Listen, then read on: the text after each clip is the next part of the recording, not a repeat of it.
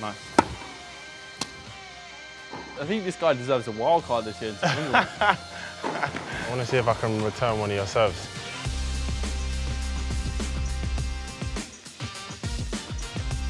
So we're at Wimbledon today to meet Jack Draper and play with him. But I'm just putting out there I haven't played in a while, so take the pressure off myself.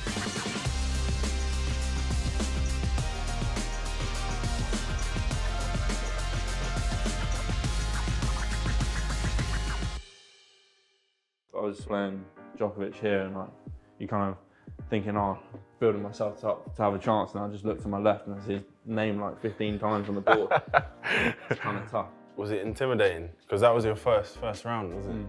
Yes, so I mean... And Djokovic standing behind you. I drew him here, and then actually this year I got Rafa first round at Australia, which is tough, but at the same time it's been amazing for me because playing against the best is where you improve the most, right? What are you like in your head when you play them? Are you just like, play the same, just like I'm playing anyone else, or? Yeah. Are you like, I'm playing? It's tough. Like for instance, with Murray, I was fortunate enough to be able to practice with him quite a lot the last few years. So when I played him recently, it kind of felt like normal. Whereas if you've never been on the court with someone like Djokovic or Rafa before, you've watched them play from such a young age and you've admired them. And then to play against them, it sort of feels like you're playing them rather than the ball.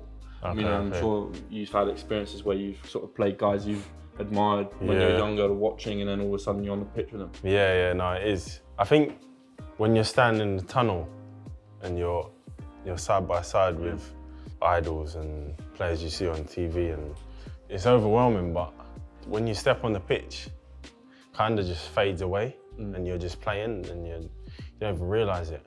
You don't even realise the crowd, the time, it just kind of flows by and you're just playing football. Well, hopefully you get to see this place when it looks a bit better next time. You want to go and hit some balls? Yeah, let's go. Let's do it, man.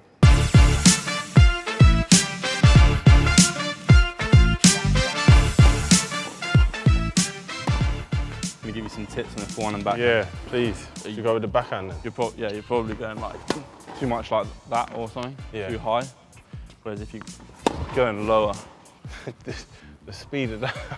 Try and aim for the top of the tape when you're hitting the ball. Let's see it, let's see it. Okay. See, I overspinned it a little bit. When I was hitting with you, I saw as well.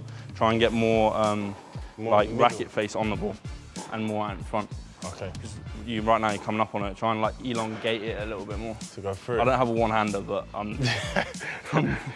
okay. Elongate it a little bit more. That was a bit better, no? Okay. Right, let's have a look. There we go. Let's see it line. Okay. I don't know why am I even doing a lesson with this guy? Doesn't need a lesson. Let's see a slice. Ooh, okay. Try it, and again, aim for the top of the tape so it stays low. All right. Yeah, nice. Now maybe just to try and accelerate a little bit more, get a bit more pace. Nice. That ball has some good curve on it. With the slice, that's where Federer's so good over the years. It's like he plays that one so well where it sort of goes away, you know? Like that one there. Yeah.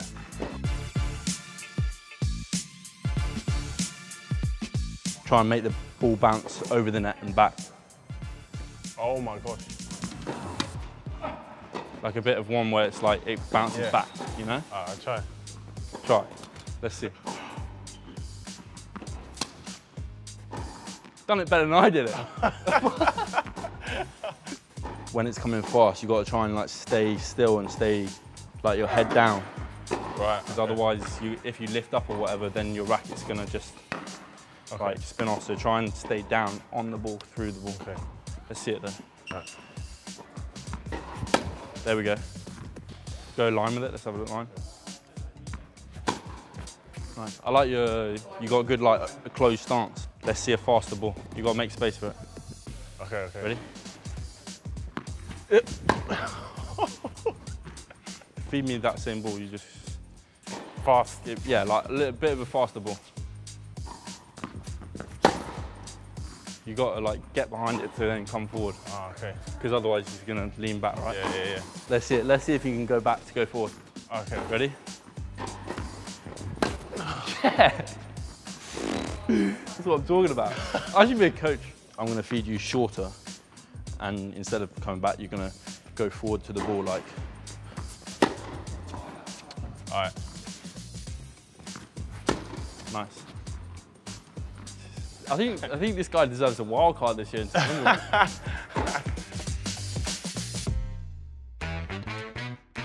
Right, Ruben, 30 seconds, forehands line. I think you've probably got like 3 cones in you. Yes, coach. Yes, coach. Yeah. Oh my. Come on, more passion. Don't lean up. There we go.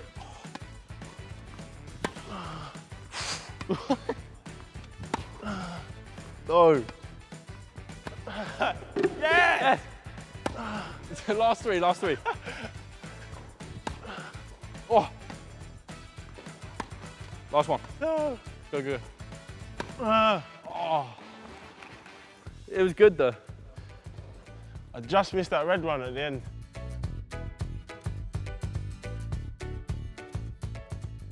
Okay, Jack, 30 seconds, 1 to beat. Nervous here. Go.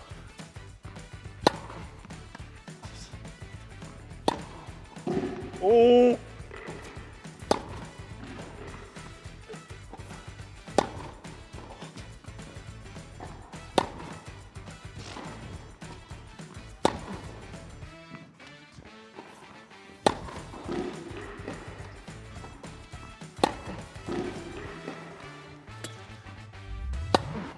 Oh my gosh! Superb.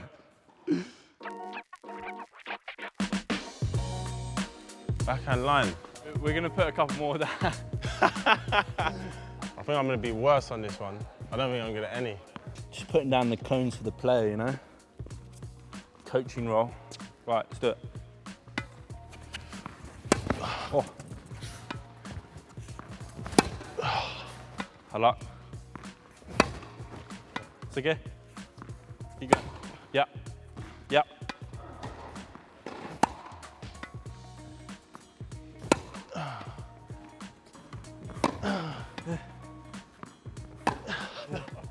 I'm so off on this one. Yes! Yeah. Oh. Give him a rest. 2. Good power though to not take any down. 2 to beat. 2 to beat on your forehand. I might throw some backhand in there as well. All right, go on then.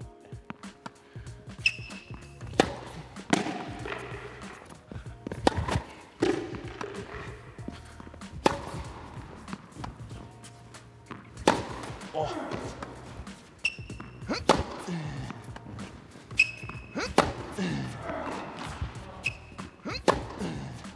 You're peppering them.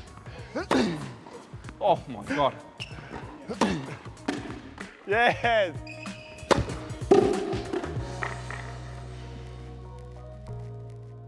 I want to see if I can return one of your serves. Yeah, do it. Not full though. Straight to the body, yeah? Am I allowed to stand wherever I want? Where are you going to stand? Back at the curtain. Slide one into his body. I'm going to use a bit of slice. It's not going to be ready for it at all. Nice. Ready? Oh my days. Last one.